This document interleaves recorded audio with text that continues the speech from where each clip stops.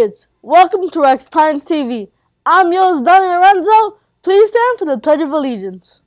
I pledge allegiance to the flag of the United States of America and to the republic for which it stands, one nation, under God, indivisible, with liberty and justice for all.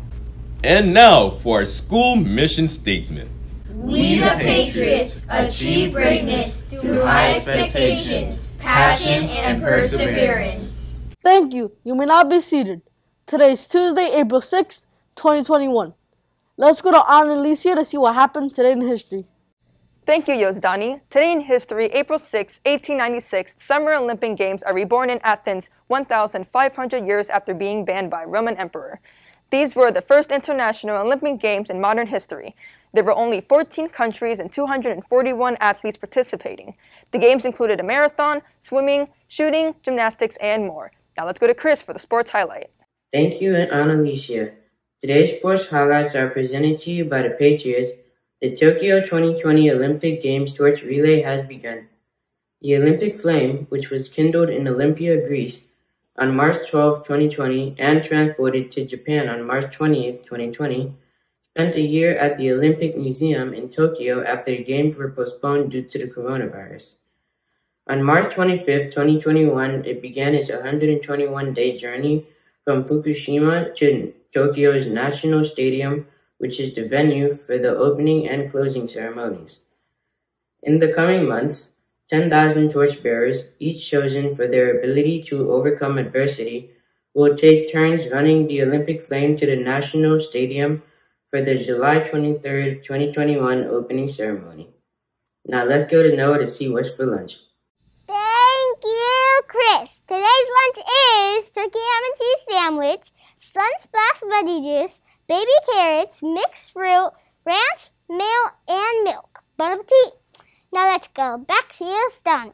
Thank you, Noah. Patriots, the yearbook is currently on sale. Order your yearbook before April 9th to get the pre-production rate of $25. After April 9th, the cost will rise to $30. All yearbook purchases must be made through myschoolbucks.com. Get your yearbook today. Scholars, the FSA is continuing today with 7th grade writing. Let's wish them all the best. Here are the upcoming FSA testing dates in April. And finally, this month we will show that we are FSA ready. Every day we will have an activity that is FSA related. Today is share a video of you and your parents reciting math facts. You can send videos to pines.renaissance@gmail.com. Now let's see what the weather is going to be like today with David. Thank you, Yozdani. Today's weather in Pembroke Pines, Florida is forecast to be 80 degrees Fahrenheit and mostly sunny. Great weather. I was made for sunny days. Now let's go to Samuel for the joke of the day. Thank you, David. And here's today's joke of the day. What did the baby Egyptian say when he got lost? I want my mommy. Now let's go to Sonia for today's birthdays. Thanks, Samuel. That was another great joke. Today's birthday boys and girls are Asanta Henry Babarimba, Josiah Rodriguez, Vakari Wildgoose, Leonardo Barra, and Alexis Smith. Happy birthday! Now let's go back to Yozdani. Thank you, Sonia. Patriots, don't forget your past expectations. It represents present yourself positively, act kindly towards others, treat the school and environment respectfully, and succeed at everything. Congrats to Miss Silvera. You all had the correct answer to yesterday's riddle, which was, what is unusual about the following words? Revive, banana, grammar, voodoo, assess, potato, dresser, and uneven. The correct answer to the riddle was, if you place the first letter of the word at the end, they spell the same word backwards.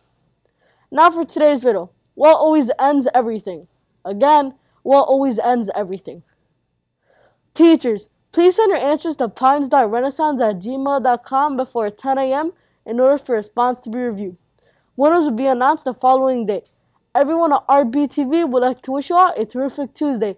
And don't forget, remember, reunite, rise. Have a great day.